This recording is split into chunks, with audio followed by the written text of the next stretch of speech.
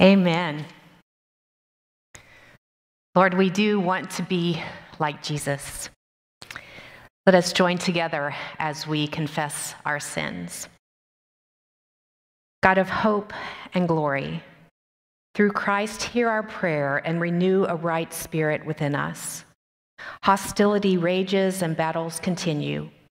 Warfare is not ended and lives are lost. We yield to suspicion. Our envy creates enemies.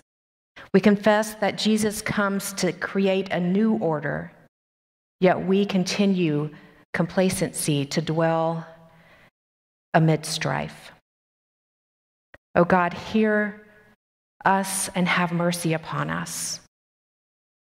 And hear, Lord, our silent confessions.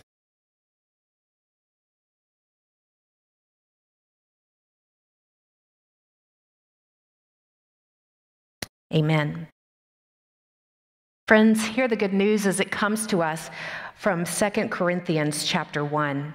Paul writes, "Praise be to the God and Father of our Lord Jesus Christ, the Father of compassion, the Father of all comfort, who comforts us in all our trouble, so that we can comfort those in any trouble with the comfort we ourselves received from God.